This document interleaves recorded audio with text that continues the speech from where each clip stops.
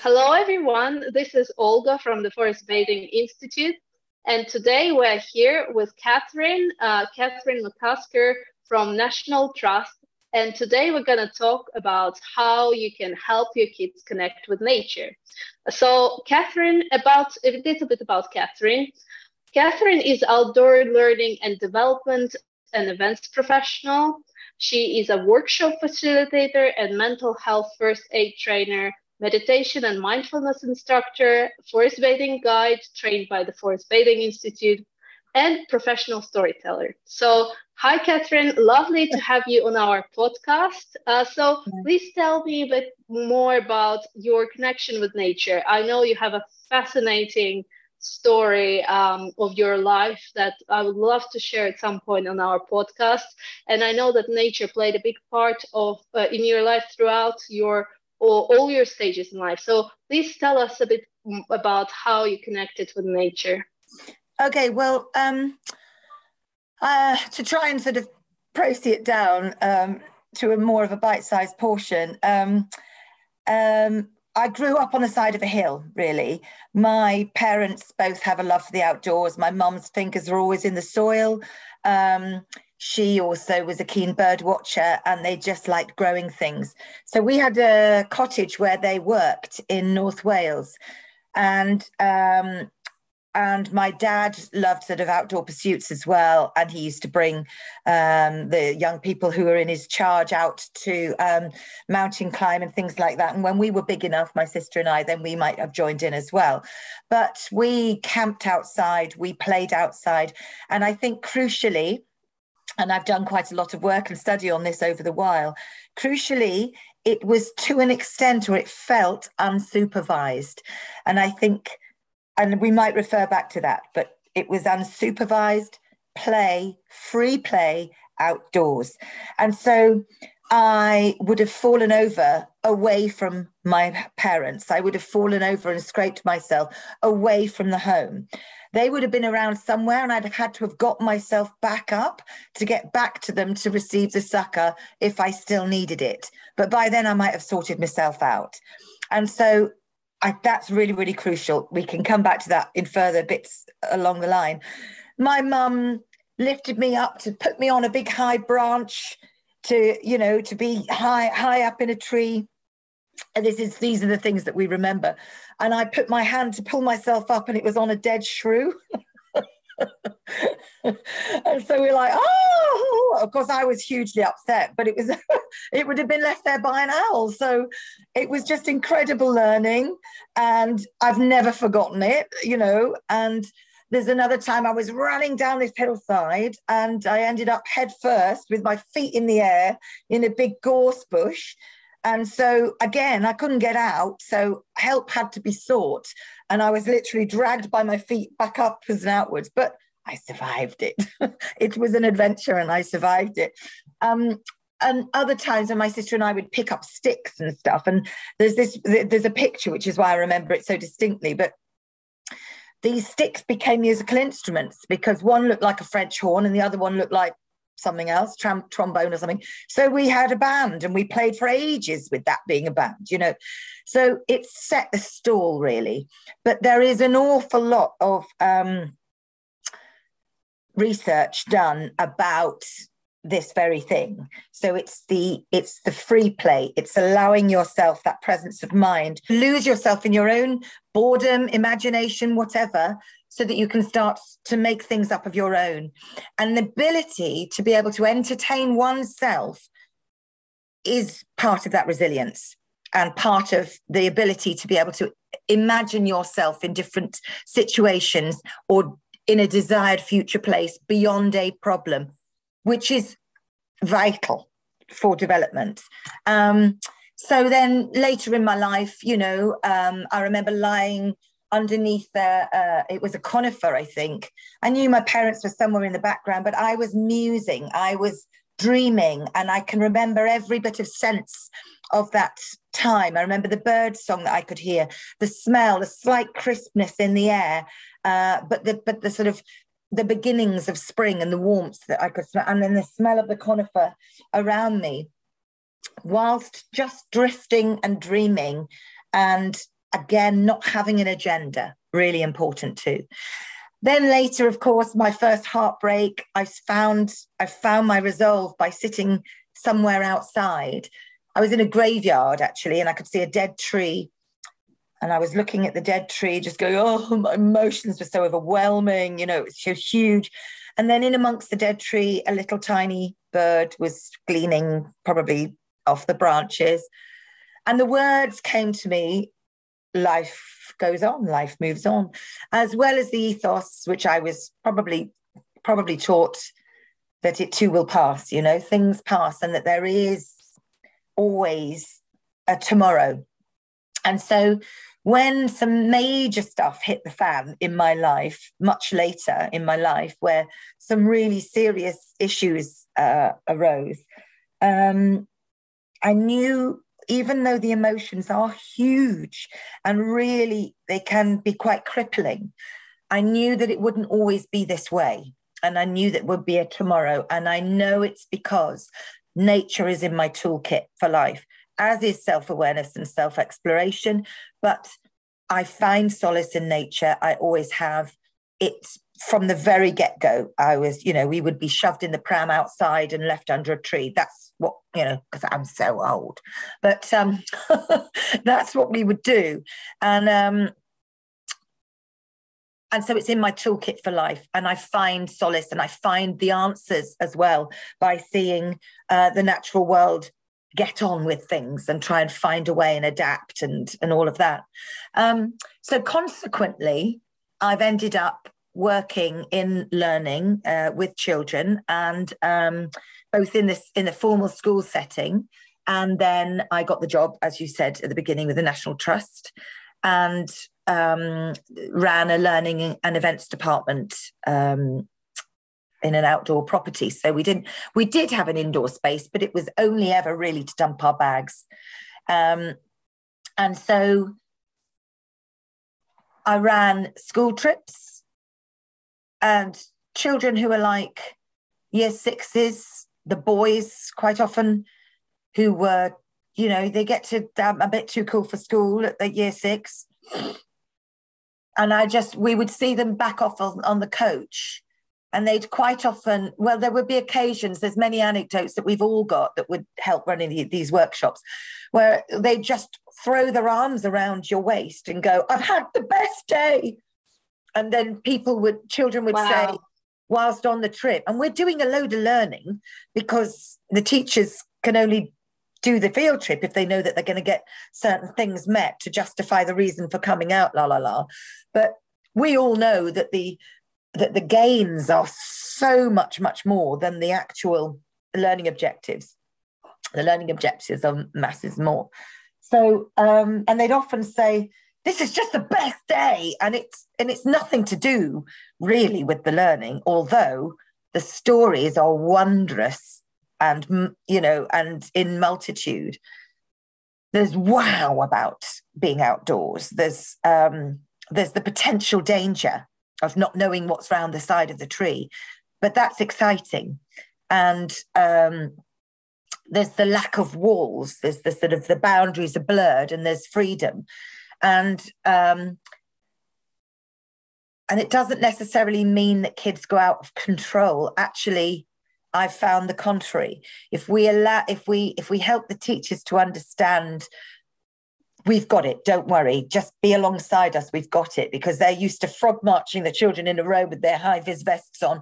They've got to know where they are, counting them all at all times, because they absolutely have to.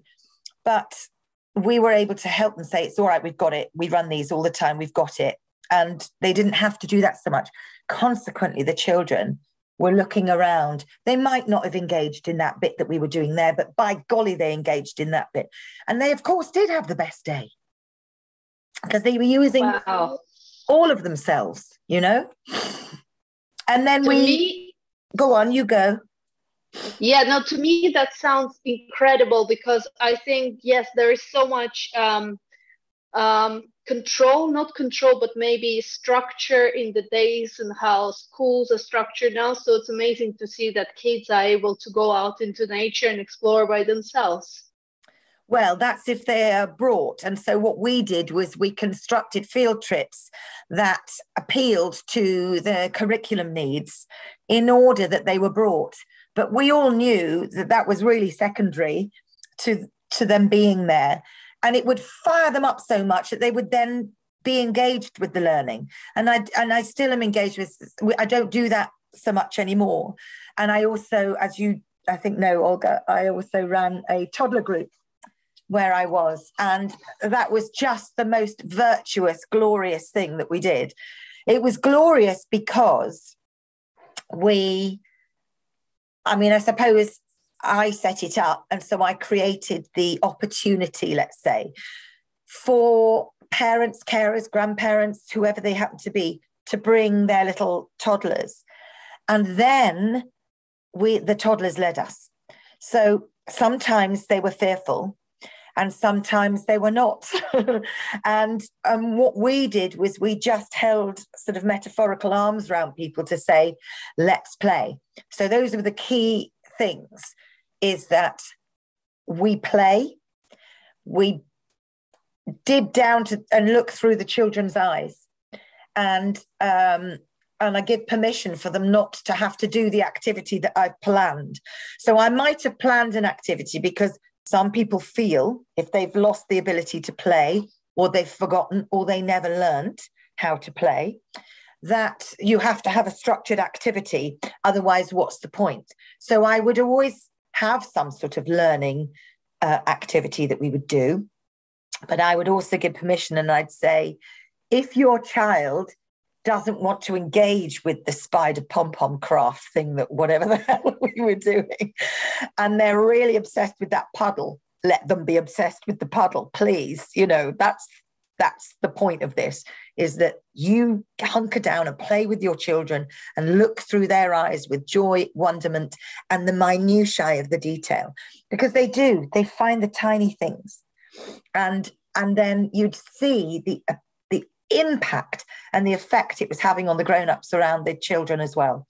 So not only with the children, especially if the ones that were worried about being dirty, we would also, say to the grown-ups, see if you can invest in some muddy puddles or some things that go all the way over.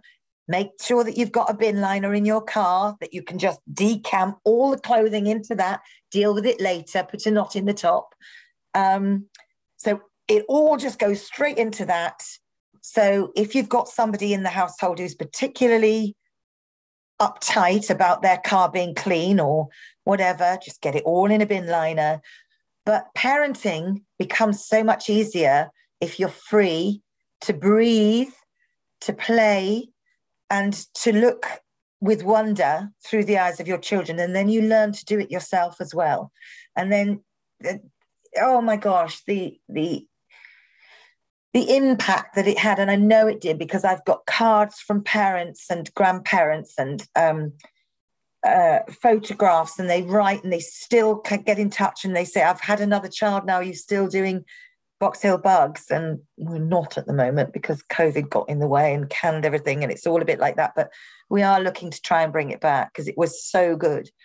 It was wondrous. And so that's really because I learnt to play, free play outdoors in nature. I suppose that's why I ended up doing it.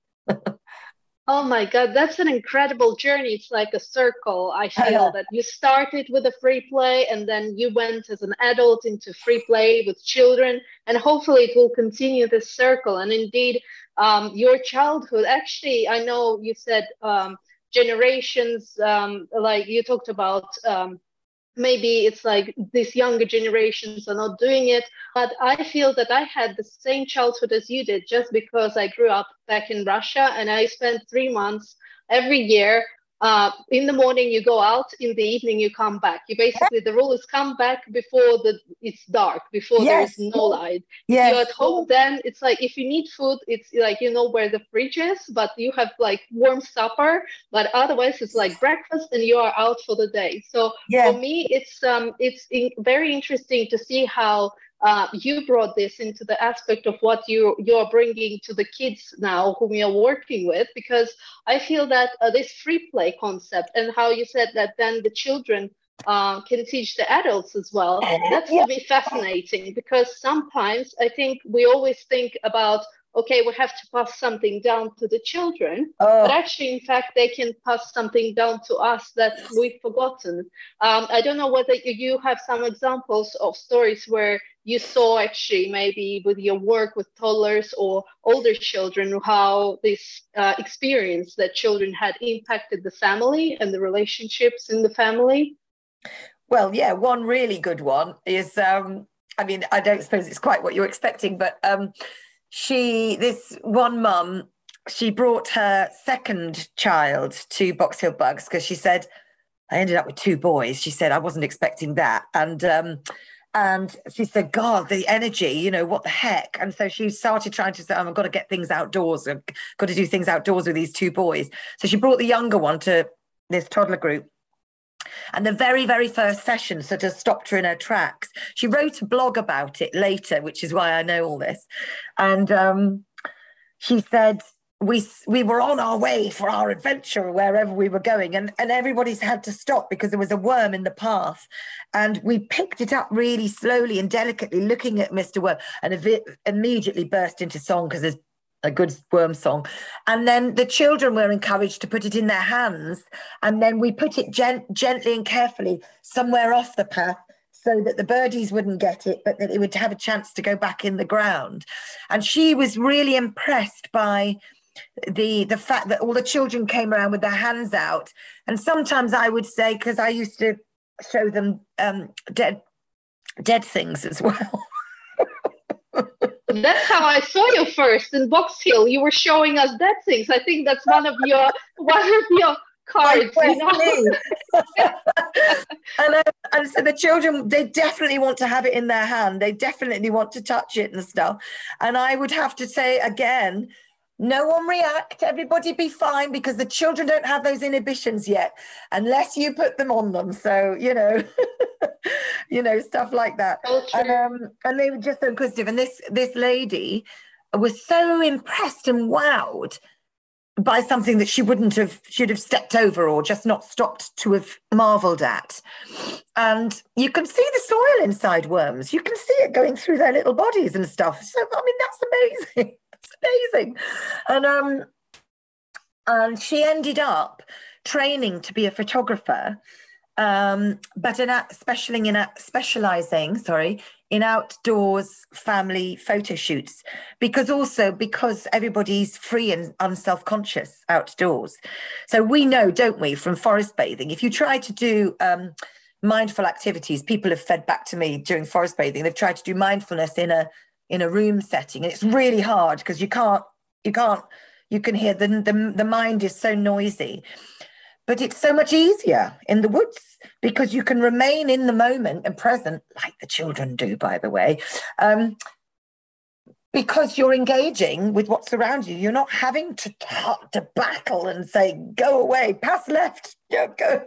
You're a memory, go. You're just being in the moment. There's so much to wonder at. So in terms of, and obviously I looked at this in a bit more depth, in terms of psychology, there's 2 different things I wanted to say. I hope to goodness I remember them.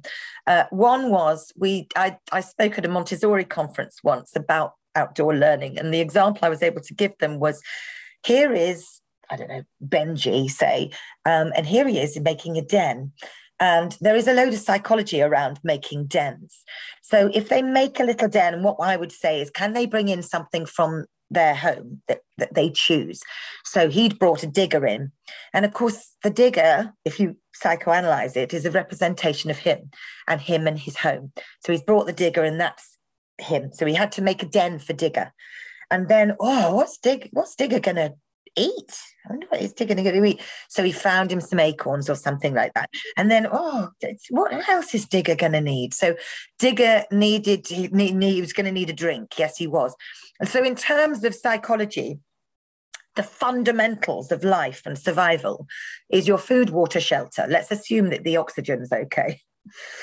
That's another conversation for another day. But let's assume that the air's good. food, water, shelter are the fundamentals of life, and obviously love and safety. So if you can, for yourself, provide, or your representation of yourself, provide food, water, and shelter, you're already starting to build that concept that you can survive. And when kids want to build dens and they're just too small for the grown-ups to get in, brilliant. Unless you can really, really crawl down and try and get in there with your child, and they have made the den which you're then looking out, because they're small and everything else in the world is huge. And if they can make that den and be able to peep out and survive, it's the organismic sort of need as well as love and acceptance. And so it's your safety net. The second one was, there's another school of thought in terms of psychology, that if we don't walk along a tree trunk, slip and have to save ourselves, if we don't climb a tree and then think, oh my God, I don't know how I'm going to get down, I feel really frightened now, but you've got to work it out because you're a bit too far away for someone to come and get you down. You've got to have to work it out, and you might scrape yourself, but you made it. If we don't do those things and we stop our children from doing those things, there is a school of thought that says that they will seek it anyway, and they might seek it later in life in terms of promiscuity, drug taking, other risk-taking activities, and so on, unless they've learned to feel that fear and get themselves out of it. And what better than in the woods, where really the worst that's going to happen is maybe a broken bone. That's a very good, I think, perspective to look at, because I think we with our lives, modern lives, we make sure that everything is so rigid, and there's all the safety, of course, we know as guides, we make sure that all our sessions are super safe, but actually, in a way, sometimes in a safe environment, the best thing you can do is just to let that person explore. And even if they climb a tree, or you say, or just fall off something, let them be, because it's like something that they would emotionally need in their life later on, to as a skill for going on and being a healthy and happy kid in a safe environment that we created at home. So give them some space to explore outside of that safe environment, controlled environment. And I think it's such a beautiful also way to creativity, to children expressing themselves. I know you talked about how you the school children in their 6th year, they would be a bit more too cool for school, right? And I think around this age, you start seeing some behaviors maybe in children that they start seeing themselves as like, who am I, and how is the world around me, and where I stand in it, and letting children in this stage also say it's okay to explore, that's fine for you to go out, you don't have to, like, there are not too many rules here, just go there and explore. Did you find, like, for example, with this kid that you said hugged you after the session and said that he had an amazing day, did you find that kids really craved it? Maybe they felt different after the session when you said, like, kids, just play free, give yourself a bit of off time. Yeah, I mean, oh gosh, there's so much to say. You said about the exploring. One of the things that my dad used to say to me is, yes, you know, put your mind to stuff, explore, be curious, you know, do all of these things. But the biggest exploration, the biggest Himalaya that you will scale in your life is that inner exploration. And we know, don't we, that we draw metaphors from things in life. So if you are free to explore in an outdoor setting, say, then you are exploring yourself at the same time. And yeah, so there are loads of anecdotes where there was a child who had come to this particular school. He'd been in some sort of enclosed care setting because of his behavior, emotional behavioral difficulties, so that he had, this was the first time for a long time that he'd been in mainstream education. And he probably had other issues. I think he was on Ritalin, so he could have been ADHD. I don't know. But the teachers were so impressed with him during that time. We would do a meditation type of session as one of the activities that we did. And he didn't want to close his eyes. He kept his eyes open, but I kept my eyes on him to make sure that he was safe. And of course, he had to mind them as well, or an assistant. And he really engaged socially as well with the rest of the group. Lots of real wins for that lad. But then others, wonderful anecdotes with selective mutes that would come. And the teacher would say, well, they won't speak to you, they only speak to me. And I'm like, oh, we'll see about that. We'll see about how Dr. Nature deals with that. And yeah, of course, because I didn't overdo it. As I said, the boundaries, the walls aren't there. The overwhelming sometimes displays in a school, although they're supposed to be there to inspire, sometimes it's not quiet enough. And yet, although nature is providing you with so much, it's what our eyes want to see. So yeah, of course that child spoke to me, and they engaged, and they came up with some ideas, and others and others and others. And there is a chap called Tim Gill, who is an expert in risk benefit. And he helped us at one of our properties develop our play trail, so that we just put suggestions of play in, rather than you run along here, you swing through here, you claw through here. Stop it. So he was really good. And he said, it's really emotive to say it, but we're raising our children in captivity these days. And how on earth do we expect them to have the skills and the resilience to be able to deal with all of the trials and tribulations that life throws at us if they haven't practiced and rehearsed it? That's incredible, actually, what you just said, because it keeps on coming to me as you speak to, you tell a bit more about that. The recent statistics for mental health in younger people is actually outrageous, because it's been getting worse and worse. And what do we see in terms of nature connection statistics with young children? Like our parents and grandparents used to spend twice as much time in nature as we and our children do. So it's all I can't say there is a correlation, but to me there is definitely some connection happening. And I think, as you said, spending time in captivity, as we can say, too many rules, too many regulations, not enough space to explore and just do what you need to do to be a healthy, happy, expressive child can be a contributing factor, that's for sure.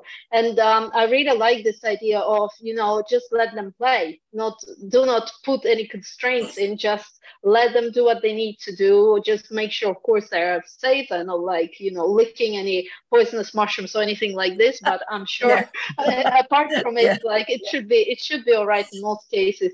But if you were to maybe give 3 main tips for some parents who maybe grew up in the city, they themselves don't know much about nature connection, and they haven't had much experience with connecting with nature, going out into the wild. So for complete newbies, if they want to help their children connect with nature, what would be your 3 top tips to help their children?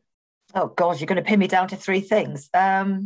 Doesn't have to be 3, but 3 would be a good start. 20. Oh, no. It could be 20. Okay. We could create the whole, another thing about it, which I think it would be very helpful, but maybe just a few things so that someone who's very low on time and energy just wants to do something for their kids can get away. So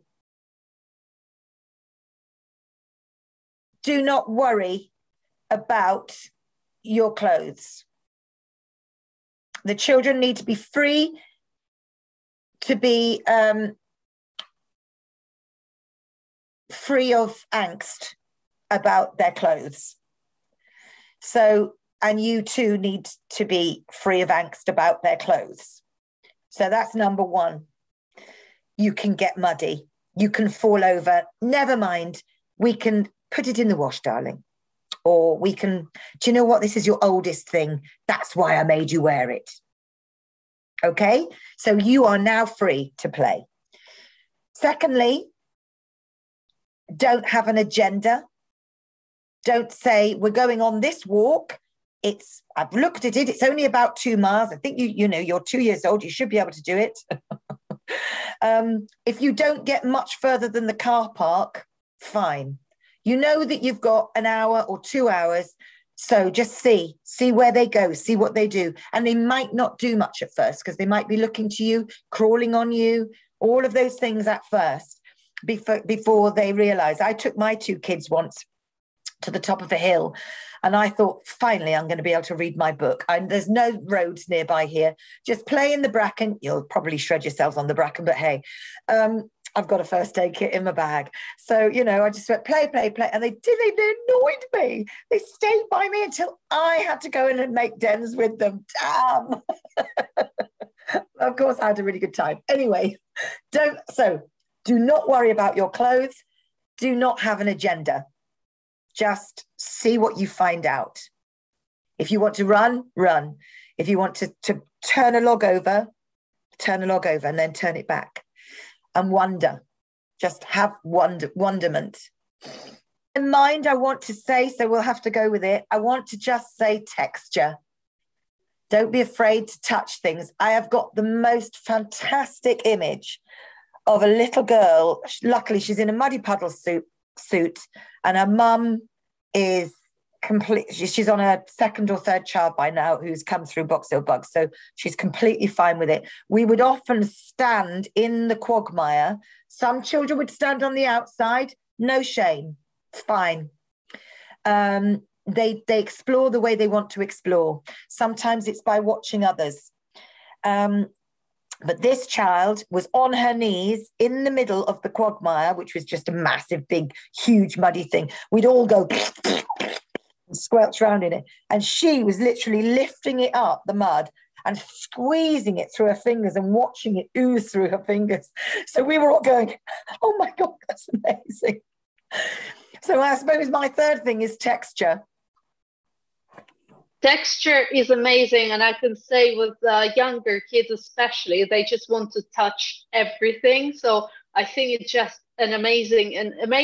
All of them are so rewarding. I think even a parent who maybe doesn't have much experience with forest schools or taking kids into nature, it's manageable. So you just go. You don't have an agenda. Don't afraid to get muddy and dirty.